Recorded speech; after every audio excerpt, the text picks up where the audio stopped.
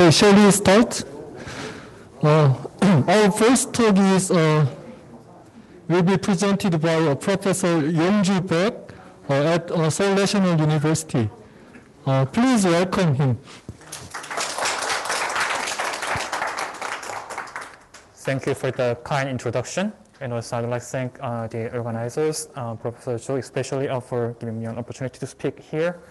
And so today, well, I noticed that this session is like the first talk was about quite relevant to biology. The second talk was more theoretical in general. The third talk was again very biological. And now, as you can predict, this talk is going to be a very theoretical or speculative.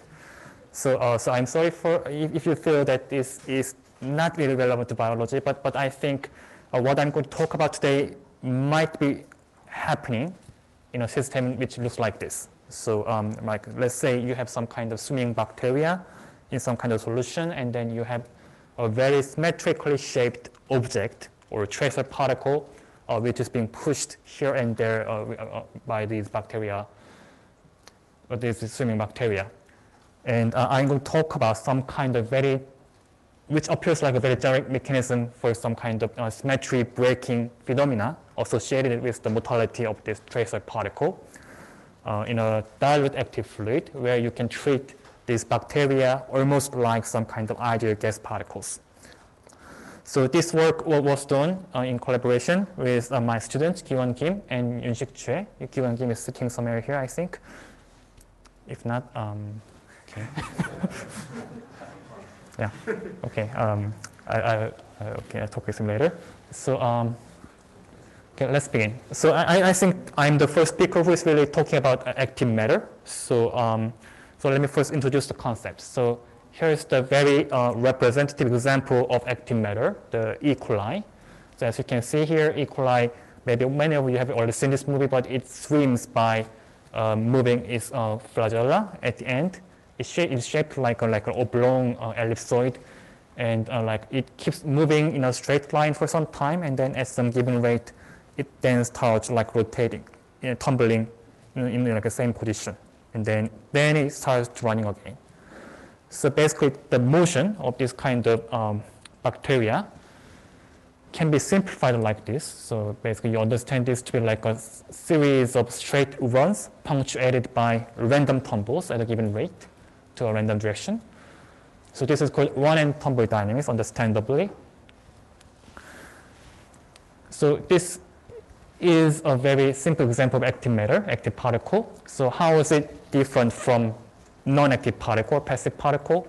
So here's a very schematic diagram showing the difference. So in the case of passive particle doing the usual thermal Brownian motion, you can see this particle with some kind of mechanical energy exchanging energy with the surroundings, the form of heat or work.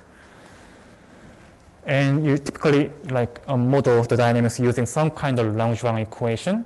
So here you have the drag force, the friction force, and you have some kind of potential conservative interactions with the surroundings, and also you can have some kind of thermal noise. But for this kind of Brownian particle, what happens is that the particle satisfies fluctuation dissipation relation. So the way the particle dissipates its energy to the environment and the way the particle absorbs energy from the environment has some kind of time reversal symmetry. So therefore, the fluctuations, the sort of fluctuations in the environment and the way you lose energy to the environment by dissipation is actually related by temperature. So this is called, this fluctuation dissipation relation ensures a time reversal symmetry of the heat dissipation and heat absorption. And so this kind of particle can reach equilibrium at some given temperature. But in contrast, so for the active particle like this bacteria, so naturally you can see that this particle has some kind of separate source of energy other than the heat, the heat from the surroundings. So it has an ambient or stored energy in the form of, for example, the chemical fuel, and then it converts that to mechanical energy, and then in turn that is dissipated into the environment. So because of this extra source of energy, in addition to the usual terms appearing in the Langevin equation for the Brownian particle. You have some additional things here.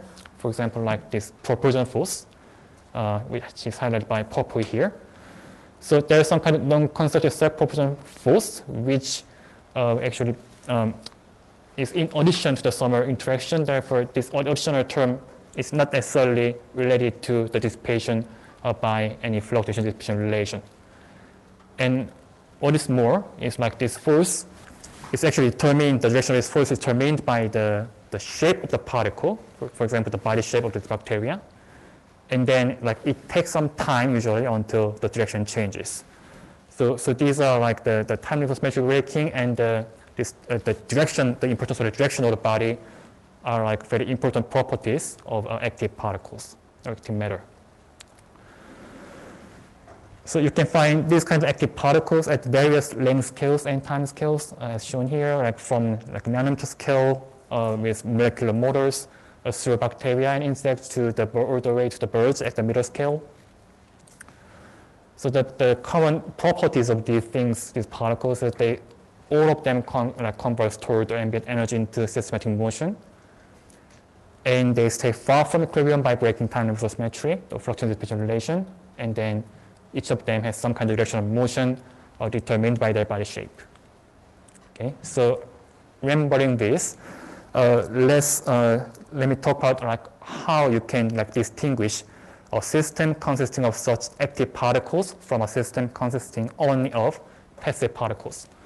So let's say you drop some asymmetric object that looks like this wedge inside an active fluid, inside some fluid.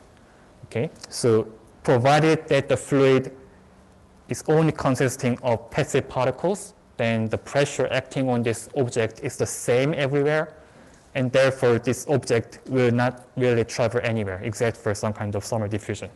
So there's not going to be any persistent motion. But if these particles, the circular particles, are active particles, then what happens is that they try to swim in the same direction for some time. So what happens is that the active particles coming from the left like collide into the concave wall, and then they cannot actually escape quickly, because to escape they really need to turn their direction by a large angle, and that takes time. On the other hand, the particles which are coming from the right can just slide by the object without really having to turn their direction. So therefore, this leads to a surplus of density on the concave side of this wedge-like object. And that means there are like more particles pushing this wedge-like object to the right compared to the particles pushing this object to the left. So that leads to the net motion of this object to the right, and in response, the net current of active particles to the left. Similar thing happens on a situation on the right-hand side here. Like as you can see, this is some kind of surface which has some asymmetry from the right to left, and like the active particles with trajectory like A can easily slide by, but active particles with trajectory like B will get stuck in the trap. So this means there is going to be an overall force from the right to the left exerted by the active particles on this surface. So in general, these active particles like break time reverse symmetry, they are out of equilibrium. And then if that is combined with some kind of asymmetric spatial geometry, then that leads to some kind of force on the body or some net current of the active particles, which we can utilize to obtain some kind of directed motion or do some kind of useful work. So this is the main idea of utilizing active particles to build some kind of like micromotors or very small scale of engines, which was briefly discussed by Hyung-Kyu Park in the morning, in the talk before this.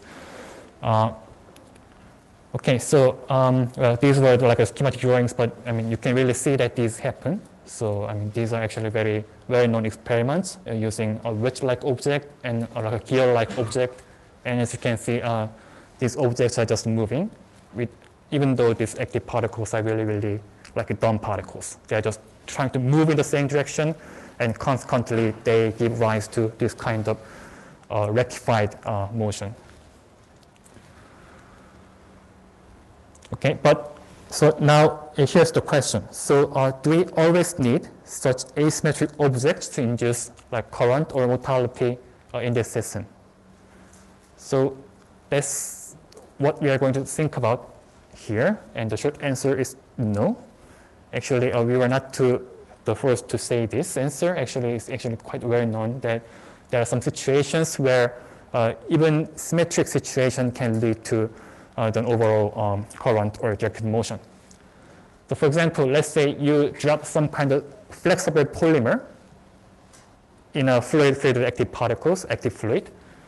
And then as you can see here, because of some kind of fluctuation, the polymer can have some kind of induced asymmetry. And then in response to the induced asymmetry, the active particles will form some kind of large-scale current and also push the polymer in the opposite direction. So therefore, that leads to very persistent motion, and also depending on the length scale of the polymer, you can have persistent motion or persistent like rotation in the same place, or even if the length is not long enough, then you will not get really persistent motion, like it's shown in the left lower corner. Well, anyway, yeah. So if the object can deform, then of course you can get this kind of induced asymmetry, and then consequently you can get directed motion. There is more complicated example. So I'm not going to really explain what all these equations mean, but this is a system which consists of these small filaments, like like actin, and then some like motor proteins which are like grabbing these filaments. And like what these motor proteins do is like they tend to align these protein filaments. First of all, the protein filaments, like because of their shape, tend to align together. And then because of the presence of these motor proteins, they tend to get aligned with the same polarity.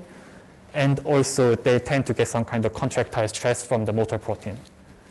Okay, and let's say we gather these kind of filaments together, and motor proteins, which will form what we call the active gel.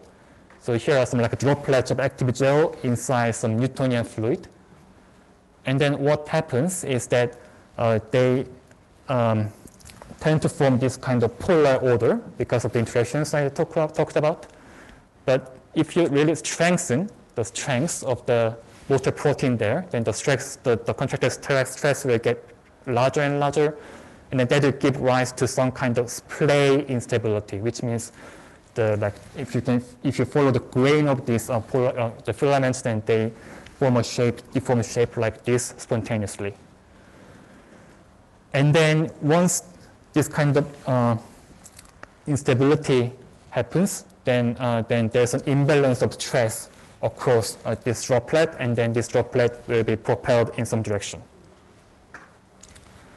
So as you increase the contractile activity of the molecular motors, then you can see this droplet transitioning between some kind of stationary symmetric configuration to some asymmetric moving configuration, which can be in both directions, depending on how you break the, how the splay instability happens.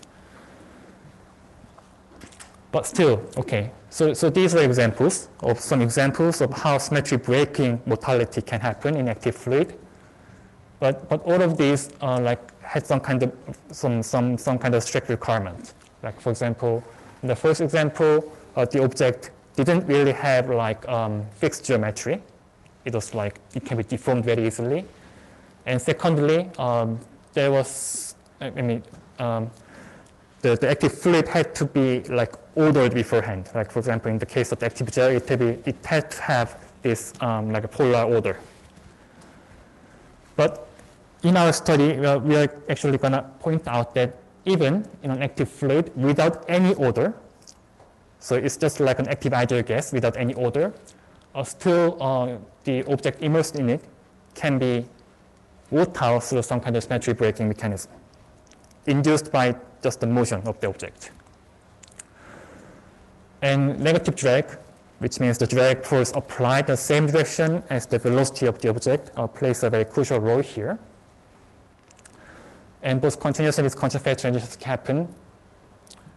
So here's a very schematic diagram showing what is really happening there, but I'm gonna hang it in here just as a trailer.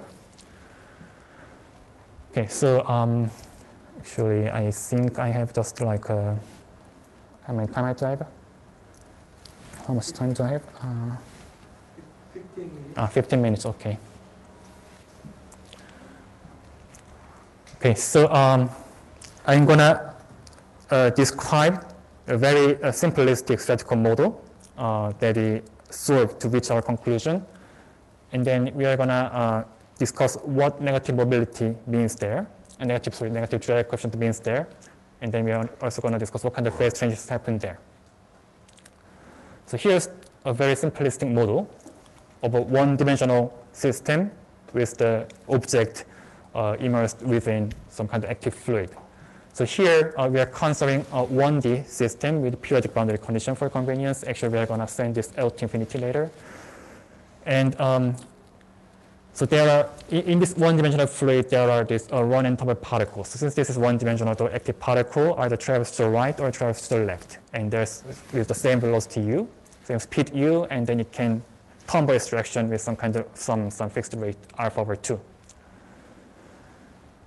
And then, so I drew a circle to represent the periodic system, and then like these arrows are random particles, and this green triangle at the top is a really schematic drawing of how an object or mover object interacts with the random number particles. Okay, so let's have a look at it in detail.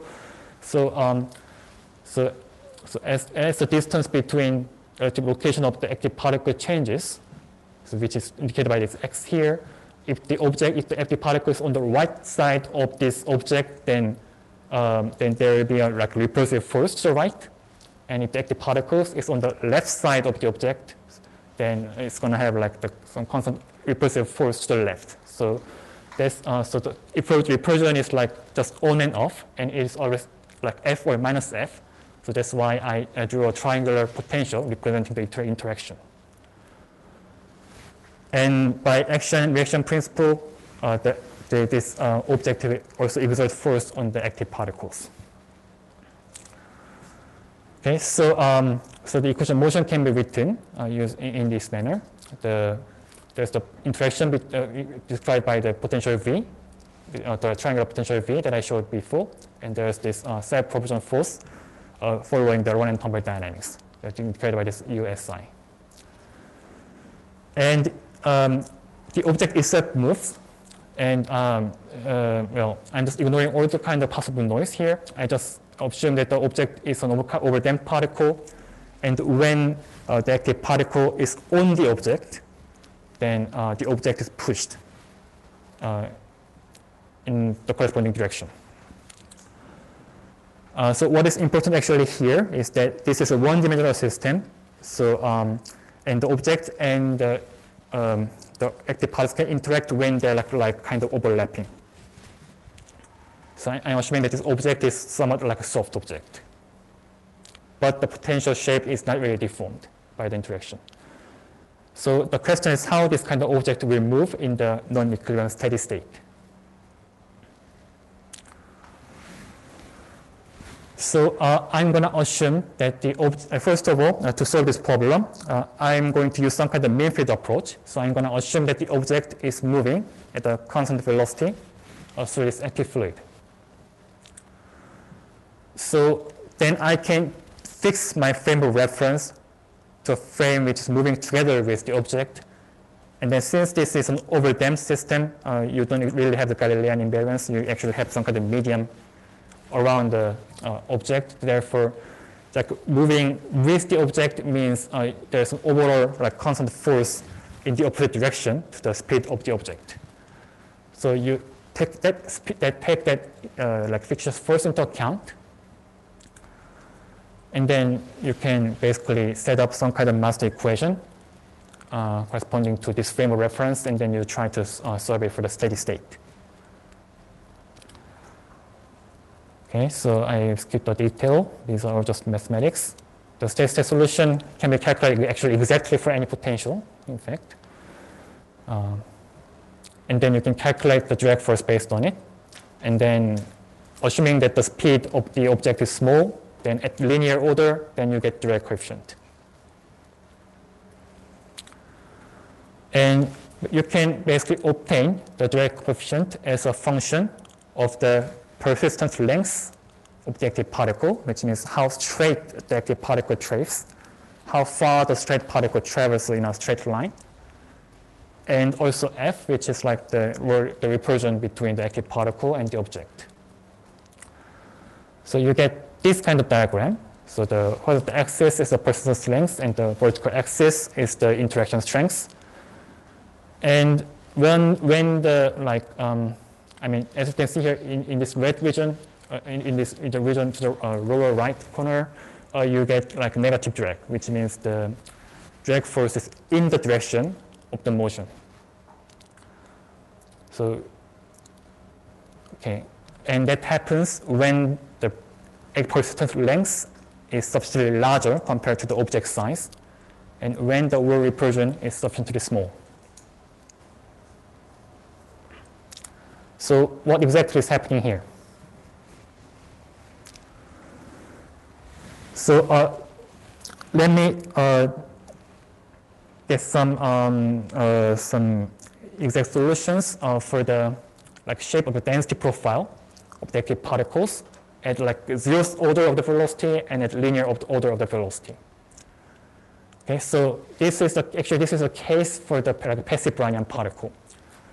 So when there's this like a potential, which looks like this triangle drawn by the blue line here, then in response, the density of the Brownian particles will be like that inverted triangle. Okay, actually not really triangle. Okay, but anyway, yeah. I mean, it will have like lower density within the object.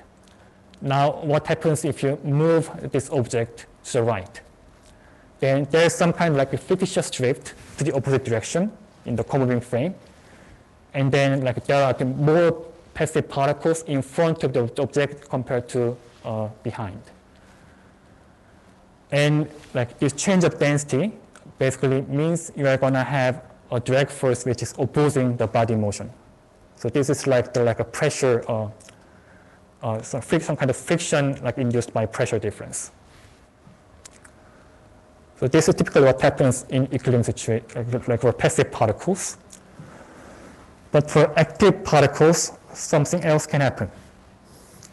So first of all, let's again start from an object at rest in an active fluid, and what would the density of the active particles look like? So as I said, active particles tend to travel in the same direction for some time, and therefore when it meets a wall, then it tries to push against the wall for some time before turning away. Okay? So that means the active particles will kind of tend to accumulate at the wall, as if there was some kind of like attraction. Of course, that's only caused by the persistence time of the travel. Okay, so now what happens when we start moving this object? Then what happens is that the active particles actually pile up with a higher density behind the object. So that leads to some drag force which actually aids the motion. So this is what you call the mechanism of negative mobility, negative drag. So let's try to get a bit of intuition into about what is happening here. So let's say we have some kind of static body over there, the blue triangle. Now, as I said, when we have active particles around this triangular object, triangular potential, then these active particles move as if they are feeling some kind of effective attraction towards the boundaries of this object. Okay? And they are also trying to go over the object. But since the right-hand side and left-hand side are symmetric, like the tendencies are balanced. But when we start to move this object, then what happens is that, like for the right-hand side, the repulsion of the object is kind of a bit cancelled by the fictitious force due to the motion of the object. While on the left-hand side, the repulsion from the object is kind of strengthened by the fictitious force in the moving frame. So the object actually becomes a bit asymmetric like that. And then what that gives rise to is that like the active particles on the right-hand side actually find it easier to go over the object than go to the left, while those in the left-hand side find it more difficult to cross this barrier. So therefore, there's going to be a higher number of active particles behind the object compared to the front. So this is a very hand-waving argument, but I think this is what is, like, roughly speaking, happening in this situation. And again, we notice that this happens only when the persistent length LP is sufficiently larger compared to the size of the object. So this is normalized by the size of the object. As you can see, the negative drag happens only when LP is actually at least larger than like 0.4. And this might be because for this kind of mechanism to really occur, then the active particle has to actually sense both sides of the object without like losing any memory. So the active particle can travel from the left-hand side to the right-hand side and see that really, because of the motion of this object, its potential has effectively become asymmetric. Now, if the active particle is changing direction very quickly, then before even crossing this object, it will soon forget about what it felt before. So this, I mean, we have no information about how asymmetric this potential has effectively become in the moving frame. And that's actually kind of equivalent to the equilibrium situation. Now, also we observed that the negative drag can happen only when the wall repulsion is sufficiently small here. And that basically means when the wall repulsion is very, very strong, then, I mean, there will be like a few active particles really like crossing the object. So basically, most of the active particles will not be able to sense both sides of the object if the wall repulsion is too high. So again, here the force is carried by the self-propulsion force. So as you can see, the whole region is below the self-propulsion force, the wall repulsion less than the self-propulsion force. So negative drag can happen only in that regime. Okay, so everything here is related to whether the active particle can sense both sides of the object. I think that's the important intuition you can gain from here. Okay, so basically, so far I showed you a very specific example of like a triangular potential. But in principle, we can solve the equations for any kind of potential, and we've seen similar things happening for like sinusoidal potential and harmonic potential. And then for a very general kind of potential, actually we can do the perturbative analysis, assuming that the potential strength is very small. And I'm not actually gonna really explain the detail, but assuming that the V itself is very small, then you can calculate the drag coefficient here as shown in the last formula. And as you can see, when the run length is sufficiently large, or when the repulsion is sufficiently strong, then you can get negative drag coefficient. Okay, for a general potential in the weak potential limit.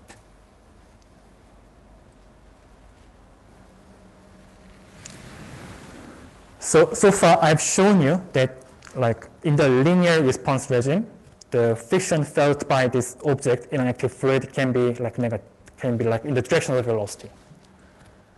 But of course, to get the steady state velocity, we actually need to go to the nonlinear regime and then try to solve some kind of self-constant equation between the drag force and the friction from other kind of friction from the environment. Okay, so this is basically what mean field approximation does. So we do the mean field approximation and solve for the self-constant equation. Okay, I think I cannot really explain this diagram in a short while. I'm just gonna tell you that like the horizontal axis is like viscous repulsion, the vertical axis is like the object velocity, and the lines here are like the solutions where the force from the environment is balanced by the force applied by the active particles on the object. Okay, and then what we see is that depending on like the situation, we can get both continuous phase transition of the velocity and like discrete jump of the velocity, steady state velocity, as you vary the repulsion strength while fixing the persistence length. So now you can draw a sort of phase diagram based on the result. So again, on this repulsion and persistence length plane, you get many kind of different kinds of possible steady state behaviors. So for example, we have this immobile regime where for whatever the velocity v is, you never really have like positive force in the direction of the motion. So that's what this I represents. Then there's the mobile regime where for small velocity you get some like negative drag overall, and then soon as you increase the velocity, the force again, the net force again becomes zero. So in that case, the steady state solution will be like non-zero. So the mobile state will be the only, motile state will be the only stable solution. It's blue regime in the middle. There's also a case where like the mobile state and the immobile state can coexist. They are both metastable. Now, unfortunately, we can't really theoretically determine which of these two states are really more stable because this is non-equilibrium system. But anyway, we can like find the regions in this space where both mobile state and immobile states can coexist, which suggests that in those regimes there will be like these continuous phase transitions between the two states. And what is even more interesting, there can be like situations where like multiple mobile states can coexist. So some tracer particles can travel slowly, and other tracer particles can travel more rapidly. And those regions are very, very small, but still they are there. So far, all we have seen is like just a theoretical results based on kind of mean field approximation. But can you really trust them? That's the question. But we did numerical simulations of the system. They did modeled using these equations. And then what you see here is that like, you know, when, I mean, okay, again, this is F and the velocity plane. And what you can see here is that the mean field prediction indicated by this red line is actually quite close to what the system really does in the steady state, indicated by this color, the summer plot. And so provided the objective mobility is sufficiently small, then mean field predictions are actually quite accurate. And you can even see that there seem to be like really two different kinds of transitions, like the one corresponding to the continuous transition and the other corresponding to a discontinuous transition. So as you can see there. So let's take a closer look at what is happening for the continuous transition. So here I'm trying to change the number of active particles in the system while keeping the density at a constant value, and also a little bit of caveat here is that I'm also rescaling the mobility of the traveling object inversely proportional to the number of active particles here. So the situation in this case becomes a bit similar to the case where you have like Ising spins interacting with each other, or through interaction with each other, which can be likened to these active particles somewhat interacting with each other through this very slow object in the middle. So what happens is that taking that kind of asymptotic limit, you can show that the system exhibits the Ising model-like criticality with like mean field critical exponents. Beta equal to 1/2 and uba equal to, okay, 2. Yeah. So this is the continuous transition. So we do have a continuous transition as supported by this evidence, numerical evidence. And then like there's another transition on the left-hand side, which looks discontinuous, but let's make sure this is continuous. So we first of all measured how the distribution of the density of the traveling state changes as we increase the system size, the number of particles. Sorry for a bit of the inconstancy in the order. But as we increase the number of particles, we clearly see these multiple peaks developing. And if we measure the window cumulant, which is typically used as a measure of viscosity transition, indicator of viscosity transition, you can see that this window cumulant develops a huge dip here to negative infinity, which is usually interpreted as the distribution of the parameter having some kind of two different peaks at the transition point. So yeah, it seems like the system is really capable of this constant transition.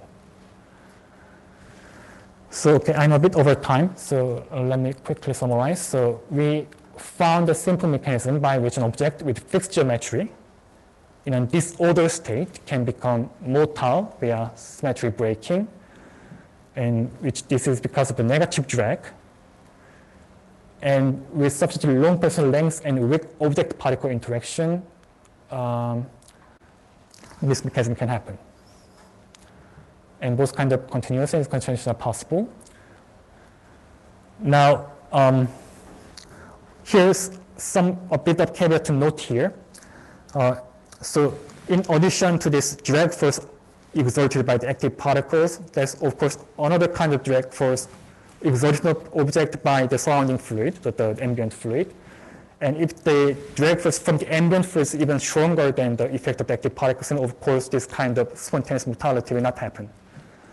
So we actually need to assume that the surrounding fluid is also like exerting a very weak friction compared to this drag force exerted by the active particles. But still, there was some another research in a similar vein by the group in Israel, and they found that this kind of negative drag mechanism, even if it is too small to induce any motion, can still give rise to some kind of anomalous fluctuations. And when the system is very close to a critical line, like for example, like here, then we can expect that because of the critical fluctuations associated with this Ising-like transition, there's going to be the anomalous diffusion, some kind of anomalous diffusion of the object immersed in this active fluid. And also we can expect that, considering how these lines look like some kind of re-entry behavior as we cut the diagram in this direction, we can sort of expect that this also has something to do with the well-known experimental observation of the non-monotonic dependence of the effective diffusion coefficient on the tracer size compared to the persistence length of the active particle. Now, the real question is whether, all of this here is nice, but of course, the real thing is whether we can observe this in any experiment. So I'm not aware of any real experimental observation of this yet, but there's a very similar, somewhat similar situation, of course a bit different, but somewhat similar situation where you have this kind of disc made of a substance called camphor, which weakens the surface tension of water. So if this starts to move a bit, then that creates some density imbalance of camphor in the moving frame of this object, and then that imbalance again leads to a sort of effective negative drag, and then this guy starts to move. Of course, in this case, this disk is not in an active fluid. This disk itself is an active particle, but the existence of this kind of situation actually gives me hope that what we have predicted might be sort of possible if we get the right kind of parameters, because that is a very simple mechanism. Okay, so I'd like to thank my students Jae Kyoung Kim and Yoon-Sik Choi, who did theory and the numerics respectively, and also this work was basically a product of discussions with Patrick P.H. and Yael Kafri and Nicola. Okay, thank you for your attention, and I'd like to answer any question or comment.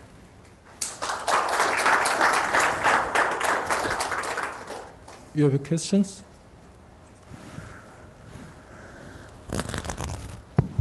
Thanks a lot for very interesting talks. So, so you introduced the mean field theory and the analytic solution to the friction coefficient gamma in the framework. Yeah. So, Could you extend that argument and theory to higher dimension? To higher dimension, so that's actually quite challenging. All right. One dimension is special in that you can actually solve this problem for any potential, in fact. That's mainly because you don't have like the shape of the circulating current field is very simple in one dimension. I mean, if there's circulation, it has to be like across the system. Uh-huh. But in two dimensions, there's gonna be like circulating current, which looks like, So I wonder whether such a negative drag phenomena is also present in higher dimension. I mean, empirical, experimentally. So yeah, actually, that's a good point. And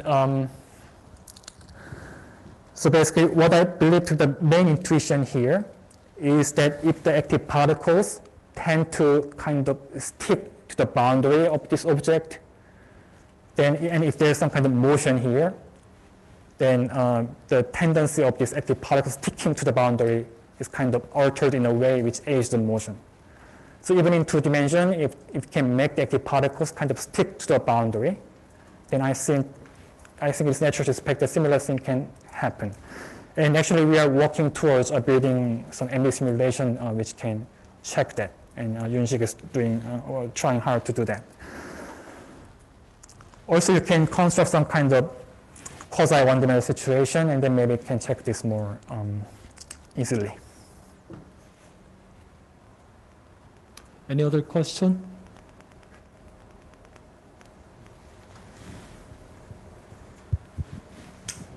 If I remember correctly, you used the first of the differential equation for describing this object, right? Yeah, right. Not the second order. Is there any reason to use that instead of the Newtonian second order differential equation? Newtonian second order equation. Okay, first of all, yeah, the reason is because it's simpler. So you do the first order equation. In principle, I think you can do this, for example, you are thinking about considering the effect of inertia here for the object because it is likely to be actually much more massive. So maybe experimental situation is closer to that.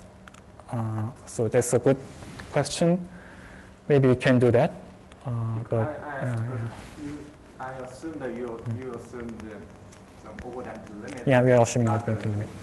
Because you didn't assume any drag on this object or some noise on that.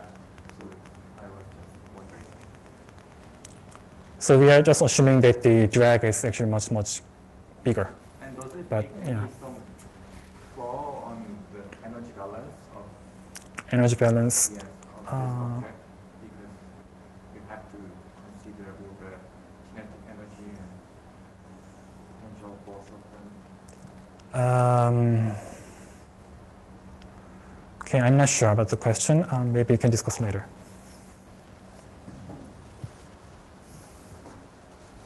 Any other question? Okay, if not, let's stop here. Let's thank Professor Beck